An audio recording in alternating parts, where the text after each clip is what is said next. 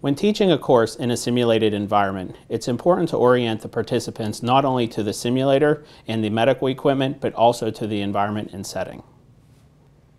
The following video will demonstrate how we orient the participant to the environment and the equipment in a first 5 minutes class. For this course, you'll be interacting with one of our patient simulators, also known as SimMan or SimWoman. This simulator has 10 pulse points. In your training, the pulses are present or absent. If you don't feel a pulse, it probably means the simulator does not have one at the time. If he has a blood pressure, he will have pulses.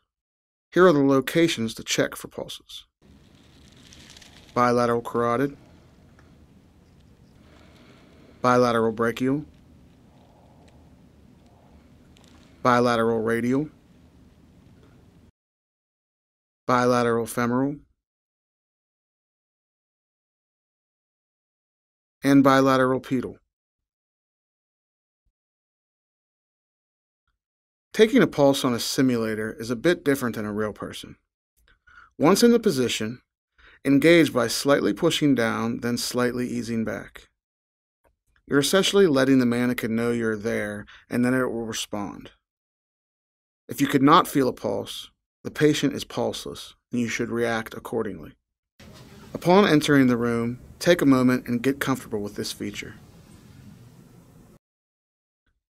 As you can see, this simulator breathes on its own. The chest will rise and fall and can increase and decrease with a varying respiratory rate. If you do not see chest rise, your patient is not breathing and you should respond accordingly. As you can see here, this patient was not breathing spontaneously, and I am ventilating him with a BVM. Okay, now that you know a little bit about the things to look for, let's talk interventions. You've assessed your patient, and it's time for rapid and effective BLS and ACLS protocol. When performing CPR, these simulators are designed for CPR training, so don't be shy. If CPR is needed, give appropriate chest compressions. Also, don't be afraid to lift this guy up and place a backboard. Be mindful of any wires running from him, but by all means get your backboard in place. If your patient is not breathing or breathing poorly, or you have started CPR, you will want to assist them with ventilations. Place the mask over the patient's nose and mouth and proceed with bagging. You will see chest rise if performed properly. It's time to assess your patient's rhythm. You can attach your AED pads here and here. You should note that the pad placement may differ on the simulator from a real person. Follow the directions on the packaging of the pads, but place the pads on the metal discs as shown. Ask your instructor if you are not sure.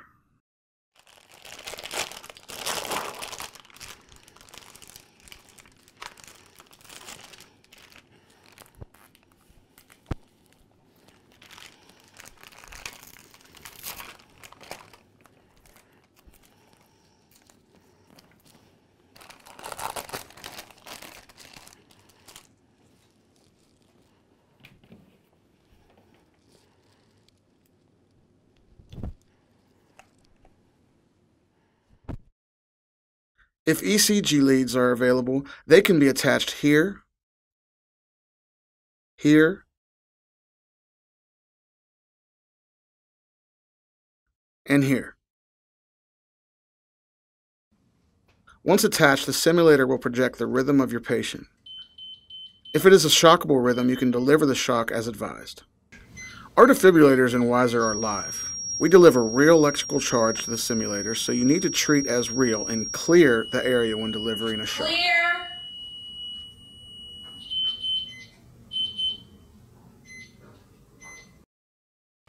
I hope this brief overview helps you become more comfortable with our simulators here at WISER. We are here for your growth and development as healthcare professionals. Thank you.